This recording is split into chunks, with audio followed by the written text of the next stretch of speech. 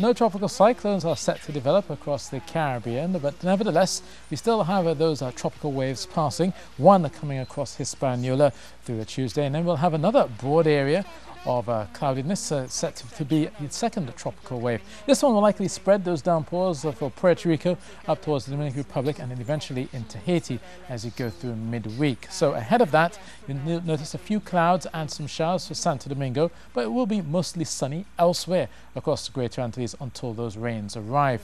But the rains continue across the Eastern Caribbean, especially for Dominica, St. Lucia, coming all the way down to St. Vincent and Grenada. We'll continue to see some of those thundery downpours, but down towards Georgetown, it's mostly fair weather, just those brief showers coming by, and a high of 32 degrees Celsius expected Tuesday. So that's your Caribbean travel forecast, and that's it from me.